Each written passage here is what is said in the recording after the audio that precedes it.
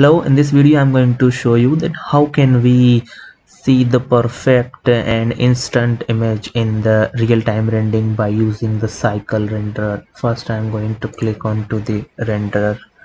Now if you can see that now the effect is going decreasing.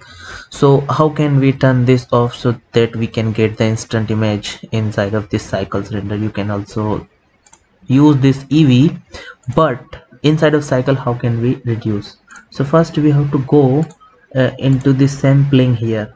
Inside of sampling we have to go with the denoising, and in the denoising we have to use this optics and turn this on.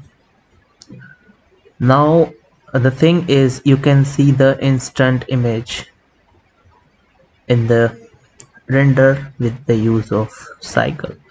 Here you can also turn this here.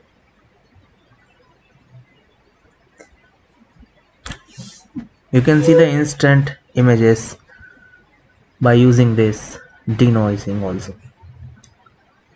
So this is how you can see. So thanks for watching.